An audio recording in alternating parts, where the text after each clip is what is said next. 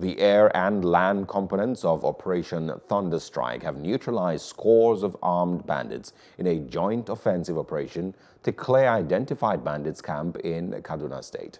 The operation was executed on the 24th of October 2020 on the heels of intelligence reports as well as series of aerial surveillance, which led to the identification of the hideouts of notorious Bandits leader and his fighters.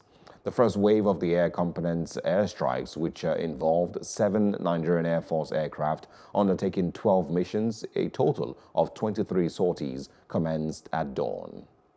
Hello, hope you enjoyed the news. Please do subscribe to our YouTube channel and don't forget to hit the notification button so you get notified about fresh news updates.